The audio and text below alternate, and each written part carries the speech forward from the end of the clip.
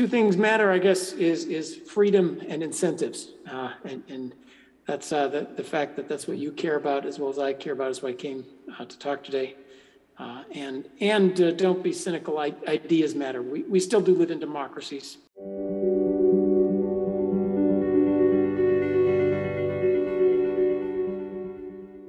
Seriam as ações adotadas pelos governos benéficas para a economia?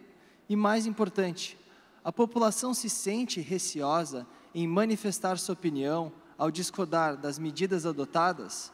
Professor, the stage is yours. I came here to talk about where we are now, and I believe we are at a big tipping point in the international economy, the U.S. economy, and our world in general. One of the things bringing on the tipping point is inflation. So I brought up a graph, my first graph here. I try not to talk too much about the US, but I only know the US, so I'm sorry I can't tell you too much about Brazil. But here's Brazilian inflation, as long as you guys are pretty much having exactly our experience, except plus 2%.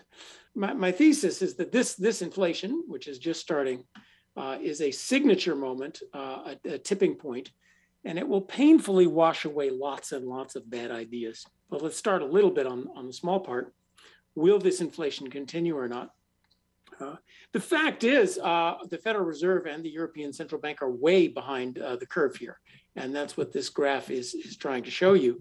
If you can see my little arrow, the federal funds rate is stuck at 0 and inflation has gone up to 8%. So from that traditional point of view, we're in real trouble. I think this is a likely scenario that we will do this, something like this, and then it will be followed with something like this. Here is the Federal Reserve's projections. They don't see anything like that coming. No period of interest rates much higher than inflation to get rid of that inflation. You know, what's going to happen? The standard view says where inflation much higher than interest rates is a negative real rate of interest, and that will lead to booming explosive inflation until central banks give up and get rid of it. Are central banks just dumb? No, there is a new view, the new Keynesian model, which does say inflation will slowly melt away all on its own. Well, maybe not, but you should be pretty nervous, is what I'll say. There's an open, it's not a guaranteed. Now, let's get to more serious questions. Where did this come from? During the COVID event, here we are. This is the US government, and here is M2, a measure of the money supply. What the US government did is literally printed about $3 trillion worth of money, borrowed another $2 trillion worth of money, and sent people checks. Not only is the economy now at its supply limit, so that further stimulus does no good whatsoever, all spending has to be repaid by taxes. And furthermore, it's clearly where we came from is to excessive fiscal expansion. This situation changes everything. And then I graphed a little more speculative because, of course, nobody expected this to happen. In the next crisis, we will surely borrow or print another $10 trillion. That's where debt's going. And here is U.S. deficits, a steady 5% of GDP, if nothing bad happens. Now, what does this tell us? I was here to tell you about bad ideas washed away. Let us start with modern monetary theory. The theory that the government can print money or borrow money or hand it out, and that will never cause inflation because, quote, there is always slack in the US economy, unquote. That's Stephanie Kelton. We must spend wisely. We must reform to a sustainable budget. In every crisis, we reach to bailout. We all warned it must end. There comes a point where investors won't hold the extra trillions. We just got to that point. The bailout regime is over. A new crisis will come. And in fact, we may be in one right now. I don't like to be pessimistic, but it could happen. We could have a worse pandemic, but right now it's quite possible that this war could get much bigger. That China invades Taiwan, the Middle East explodes, Putin lobs a nuke somewhere in Ukraine, and we're in a real shooting war. Now what happens? That would lead to an immense financial crisis. We're cutting off all the trade in Asia. We're cutting off energy. Stocks are going to plummet. What does our government do? We reach for the stimulus weapon. We reach to that well of borrowed and printed money, but the stimulus well just ran dry. We still spend money as if there's no cost to spending money. The bailout, the subsidy regime, that has to end. We have to start spending money as if it matters because it does matter. The most important thing about economics is growth. The US grew from about $15,000 per capita to about $60,000 per capita. But you can see this growth rate is slowing down. These are in logs, so steady growth rate is linear. That growth rate is slowing down. This is a tragedy. And that's not just about buying more stuff. You want to pay for healthcare, you want to pay for Social Security, you want to pay for pensions, you want to pay for the environment, you want to pay for cleaner air. $30,000 a piece makes an enormous difference. That is our economic tragedy. And the question whether that will keep going, where did that come from? And will it keep going? And the question for our time, for our children and grandchildren, is will this continue until the magic year 2100? I picked that a little bit to make fun of climate people, because that's the day we talk about climate change. The little lines here, the IPCC's worst case scenarios say climate change is going to cost us 5% of GDP in the year 2100. Well, climate change does knock things down a little bit, but climate change in terms of human prosperity and welfare, it is nothing like the question, does growth go back to what it used to be, or does it slow down even more? That is the most important. Brazil has a different problem. Here's the US versus Brazil and Japan. For the US, the question is that the leading country, sclerosis. Why is growth sclerotic in the US? But you can see the experience of Japan and South Korea was catch-up growth. The US has to innovate or reform or do something. We have to find better ways of doing things. Other countries have to learn how to do things only as inefficiently as the US. So I'm sad to see Brazil starting to catch up and now not catching up.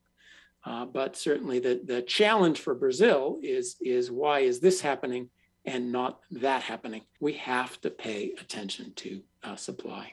Supply policy is horrible for politicians. Demand policy is, I'm going to print money and give everyone checks. Yay, vote for me. Supply policy is tiny. It's you have to take Marie Kondo to your national life. You have to fix zoning. You have to fix building restrictions. You have to fix environmental suits that allow too many points of vetoes. You have to fix the fact that in the US, it takes 10 years to get the permits to do anything, even to put in solar panels. Those are hard problems, but that's where we are. Energy is now just a graph to keep you thinking about energy. As you know, oil prices have skyrocketed. Natural gas prices are especially skyrocketing. The inflation and the war are starting. There is a tipping point here, and I think we are hopefully realizing it, but the battle is on. The United States and the European Union have been on an absurd energy policy trajectory involving ridiculously expensive decarbonization. Now, climate change is real. And we have to do something about it. The idea was that, the transition is going to make oil companies bankrupt. Well, sorry, the transition is going to give huge profits to oil companies because it's going to make the price of oil go up. When you don't allow development of oil prices, what happens? Oil prices go up or down? Econ 101 quiz. They go up. We're now in a shooting war in Ukraine, but we're not shooting. The big question is, will the West fight? Do we believe in liberal democracy? Or does any dictator just say, I might have nuclear weapons and get what he wants? What I've shown you it's not hard. An economics, this group could sit together and come up with a reform plan that will fix our government budgets, vastly increase supply, get Brazil growing again to catch up with the US, and the US growing again like it used to in World War II. We could do that this afternoon. But of course, this is politically difficult because so many people benefit from the current system. But it needs a sage government capable of reform. We need to return to rules and norms, to regular order, or we will fall apart. And certainly we need to do that if we're going to have the kind of long-term policy that is needed to solve our economic problems. So we see many COVID policies as well as government policies regarding stimuli.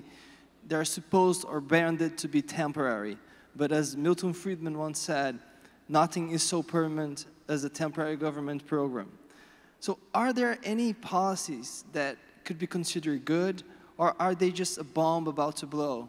And if so, how can we defuse them? Our government especially made a fundamental mistake, our Treasury and Fed, in analyzing the COVID recession as a classic lack of demand recession, like 2008, and meeting it with bailout and stimulus. Now, the financial markets were on edge Now, just why, after all the promises of regulation, we had to come in and bail out simple things like money market funds again is a good question that nobody is having the decency to ask. So first of all, I think there was a mistake in thinking that the economy needed stimulus. Now, it certainly needed insurance. People who were, there's a fine function, people who were really hard hit, lost their jobs, there's a function for insurance. But we gave checks to every single, I'd like to say every single registered voter, but in fact, we gave checks to a lot of people who weren't registered voters. The idea that you needed to keep it going. So I think that was a first big mistake. But much of that stuff is, in fact, slowly but surely ending. I think the larger question is the greater and greater expansion of social programs, and in the US, particularly poorly designed social programs with bad incentives that keep people on those forever. That's past the COVID thing. That's just sort of the structural problem of US badly designed social programs. Do you feel that the government or politicians make use of the public's lack of economic knowledge to pass down policies and legislation that on paper may sound good and are publicized as being good for the economy, good for the population, but in reality create bad externalities as well as bad incentives for the population as a whole? How do we change this scenario if the answer is yes? Well, the difference, I think, between an economist and a politician and our political system, this is the big one. If you're an economist and you're honest about it, what we know about is incentives. We know how to analyze these incentives. We really have no expertise on who should get what. So I think a better public discussion goes back to a more fundamental one about becoming a economy based on rights rather than permissions. And I think that encodes a lot of better understanding of incentives. And it would certainly help to talk about incentives. And that's what I think people like us are there to do, to try to bend that public conversation away from who should get and who should, the moralistic thing, but to notice that anytime you take from A and give to B, that gives both A and B horribly bad incentives, and the whole size of the pie gets smaller. If you want to defend it economically, you are providing ex post a kind of insurance, market completeness. There's a kind of insurance that did not exist ahead of time, and so you can't require that people have bought. And I think that's a perfectly reasonable way. And you don't want a wave of needless bankruptcies. You got to ask, why do the companies so leverage that they were going to go bankrupt? Why does nobody have any cash reserves? Why is there nobody around to be the liquidity providers? Why do I have to do all the time? But in the crisis, you jump in and stop things. The way we see this past 2 years, there was a huge increase in government spending, increasing even more the debt versus GDP ratio. And you also mentioned a lot about the confidence of paying off that debt. So my question is a little bit broad, but how does this end eventually? Well, that's there's a bunch of constraints. So we know one of the possible ways, right? Either we pay off the debt, we inflate away the debt, which wouldn't really help, because the big problem isn't just the debt. The big problem is that the U.S. has made promises that it cannot keep about future Social Security and Medicare issues. So even inflating away the debt won't let you pay the continuing 5% of GDP deficits that we have. The bright way for it to end is a supply-oriented policy that gets the economy growing like crazy. And we're going to Congress and saying, well, are you going to raise taxes and cut spending on needy Americans, or are you going to pay interest costs on the debt to fat cat Wall Street people? That's not obvious to me that we wouldn't have some sort of debt crisis as well.